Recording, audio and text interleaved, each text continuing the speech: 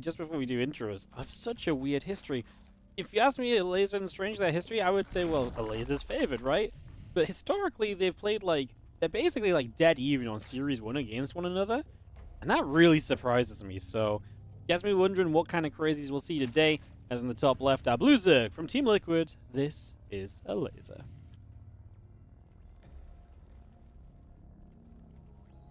And spawning over in the bottom right-hand side, it is the red Protoss. It is Strange. He's also... That is surprising though, Wardy, because I would have absolutely agreed with you. I'd have been like, this should be very Elazer favored, you know? Like, his heights have been so damn high. But I guess on the flip side of that, his lows can be low. But in general, I'm like, Elazer's a guy that absolutely vies for like top 8 in the region, you know? Yeah, so that Elazer is 11-8 all time in series against Strange, and 20-15 in maps. Like, I think that's what gets it for me. It's like, to me, that should have been more like, you know, more like 75% of the time Elazer wins, right? Because you're sure if they play online and stuff. Now, that said, the last 3 times they've played has been Elazer's victory. Strange hasn't won since 2021. But it was, and before then, like, it was a lot of the games happened in 2016, so maybe it's not, like, super notable. It's just, it was still strange to me that, like, when they have played, Strange has held up so well, because Elazer was no slouch back then. We're talking about a time where Elazer was out, you know, winning DreamHack Valencia, right? So, you know... wasn't that 2017, though, for Elazer? Yeah, or... maybe, but like, he's still getting up and being good, right? So... Was it Oh, 2017? was getting... 2017 was, was Neeb's year, so I think it was 2016 he won. No, so I think Neeb's year, it was Elazer that took one of them. Is that the one that Neeb didn't win? I think so. And then the next year, it was all about Serral, wasn't it? Like, so I think that's my timeline, because I remember when Elazer was on the up and up, it was, yeah, around 2017, where, you know, he kind of... Was it WESG Europe as well that year, where he beat Nurture in the final, maybe? And, I mean, that was a wild year. Like, Serral lost to Hearthstone 3-0 in the round of 12, for example. Like, Serral was a good player, but not the Serral just yet. Like, everything was wild and crazy back then. But you're right. It was 2017. He did get top 4 in BlizzCon in 2016, though. So he's still, like, top tier. Oh, yeah, no, you're right with that one. Yeah, interesting, very interesting. Was that the year that he beat Dark to get there as well? I think so. I think he beat Dark in groups, and then like he played special round of 8 or something. Tell you what, interesting. Void? yeah. Meanwhile, there's a Void Ray on the way. This has become more popular in PvZ. Like, not everyone is doing it, but if players are like, hey, I like opening up a Void Ray first into an Oracle. Like, this is not the first time we've seen this in this event even. We saw a bunch of this last week. So you're going to deny this Overlord super quickly. And for a player like Strange, who does play a bit mysteriously, he does like just knocking down this map control and this vision, because then, of course, he can go and do all sorts of different timings, and it's very difficult for Elazer to ever get some scouting on what the follow-up is going to be. No, definitely. I mean, automatically, seeing a Void around the go, Elazer's very quick to pull back all those Overlords that were on the map that were otherwise, you know, kind of uncontested. Gets up a fairly early Roach Warren as well. That's usually a sign that you think you're probably going to get attacked kind of soon. But this is already a very different ZVP, and you see Strange, he's just going around checking if there's 2 Overlords on the go, but Elazer was very good about just being like, okay, I just need 1 to scout, 1 to get the info. And yeah, he's doing exactly what he said. Oracle afterwards. As for how many, we don't know just yet. Usually getting a couple out can be quite nice, but Strange, he's getting pretty heavy on the gas here. And yeah, just a cool opening and a Robo instead of the Twilight early on. So definitely a different pace of PvC out of him. Yep, no, absolutely. That Robo facility dropping down is about halfway done. The next is coming through from Strange as well. It is just across the board. You know what, I can kind of imagine it though, because if he gets a Robo or Prism and then goes for some kind of like very powerful push, doesn't really saturate the third, I look at that, I'm like, oh yeah, that's such a Strange kind of build. So maybe something along those lines, otherwise we'll see. I mean, he keeps on warping in sentries, definitely seems like aggression, because otherwise you don't really need that many sentries. More sentries generally means like, hey, I want to force field your side of the map big time on a big push. No, yeah, definitely. Like...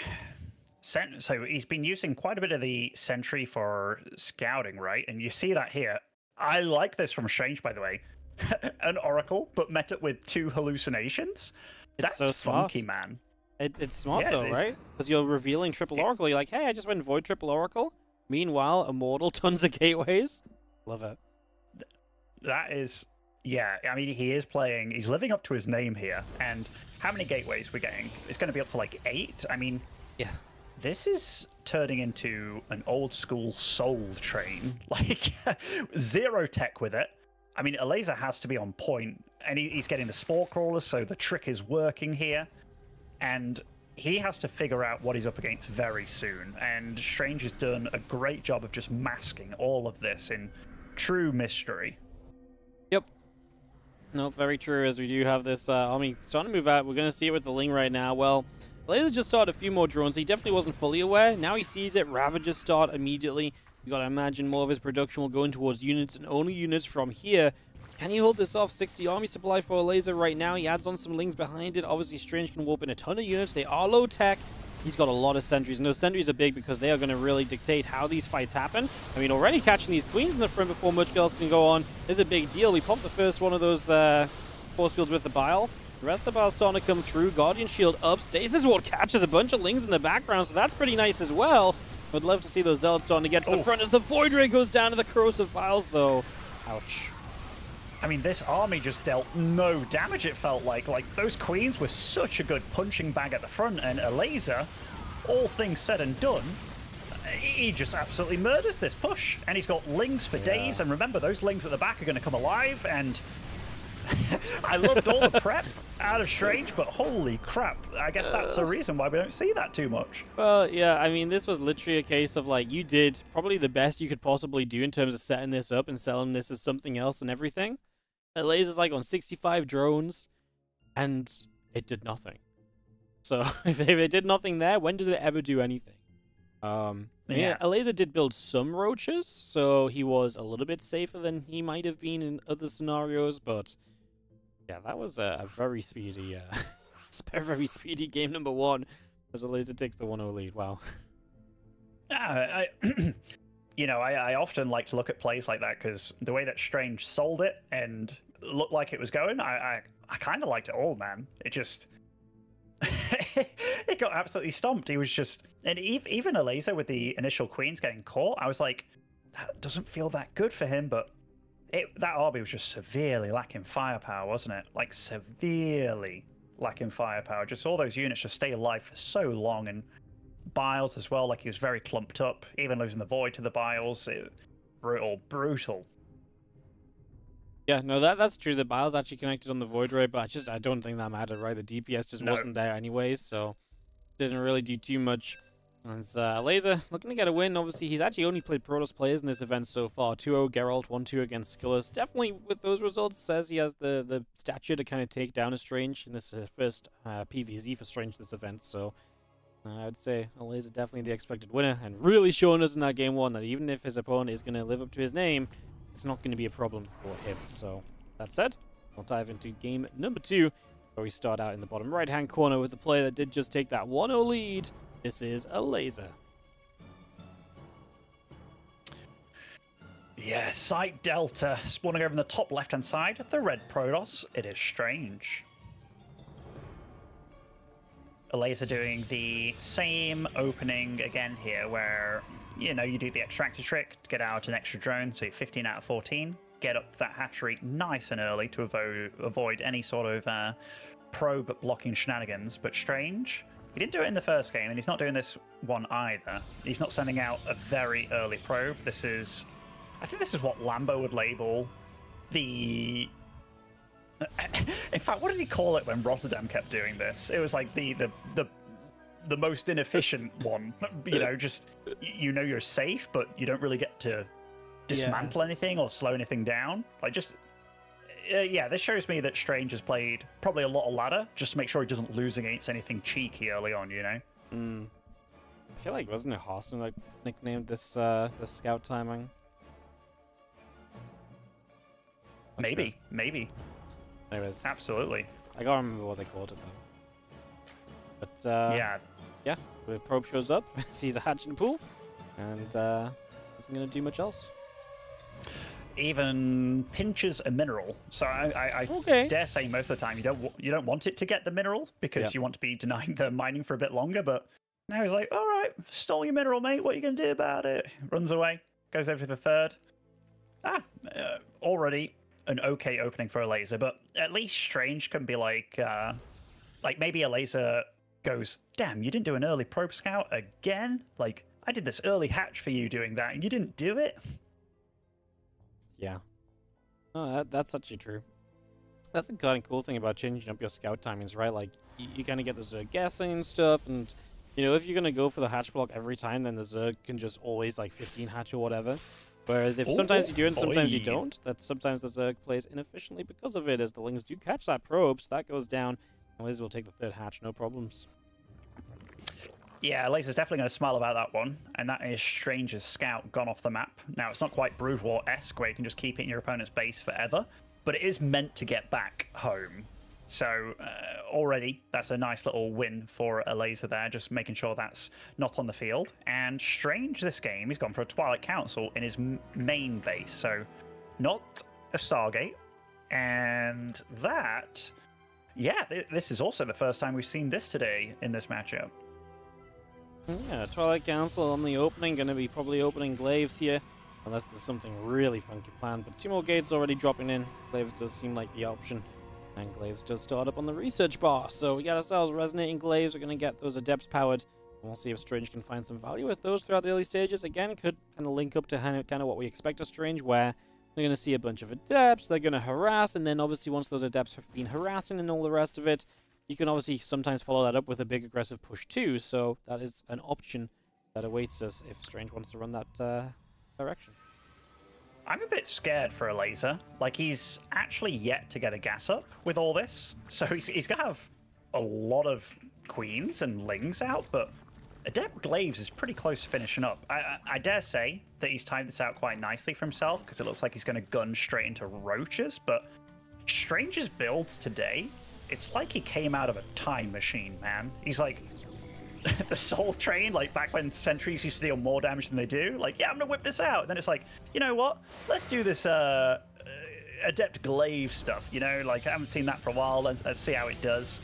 And Elazer's probably a bit like, oh, you know, I got a really nice scout there on all those Adepts. And it's not with a Warp Prism either. Like, this is a one-way ticket across the map. One-way ticket. I mean, these Adepts need to do something here as well. Glaives finishing up. They're going to get, I mean, 2 or 3 drones here just gone as Roaches are not ready yet. And obviously as the Roaches spawn, they'll not be all collected together either. So just going to be seeing the Adepts going to shade back over towards the right. But there's actually a Spore Crawler in the wall, making a doorway. That means the Adepts can't get any further than this. Yeah, Elazer for a moment there. He's like, damn you, creep tumor, hitting it with that Queen there. But yeah, this is something that Strange definitely wanted to deal more damage with, but those Adepts didn't get in there. So nice Spore Crawler block by Elazer, and nice preemptive kind of wall area as well.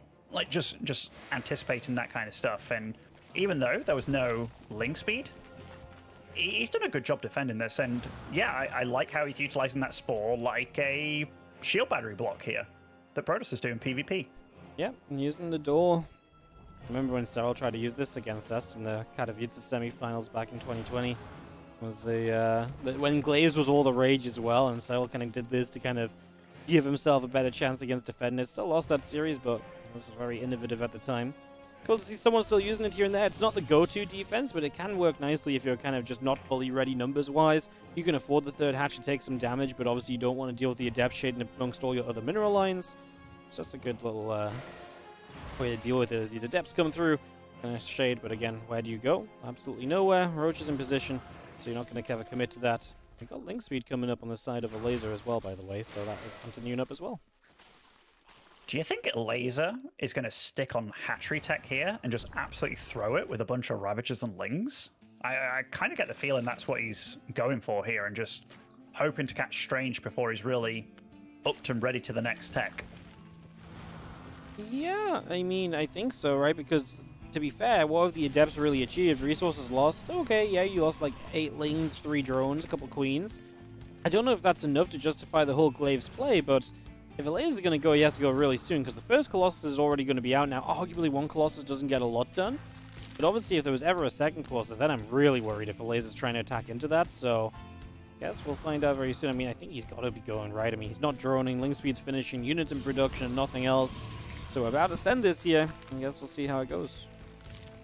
Yeah, and I mean, he has a big supply advantage, but you got to remember, these Roaches don't have speed. This is absolutely Elazer with an all-in here. Second Robo at the front as well. Force fields are good to get things going, I would say, but Ravagers won't be Ravagers if they didn't do just that. Gets very, very in the face of his opponent here. Shellberry Overcharge does a good bit of regenerating, but I think Elazer's just got way too much, man. I think Elazer made a very good call and read here.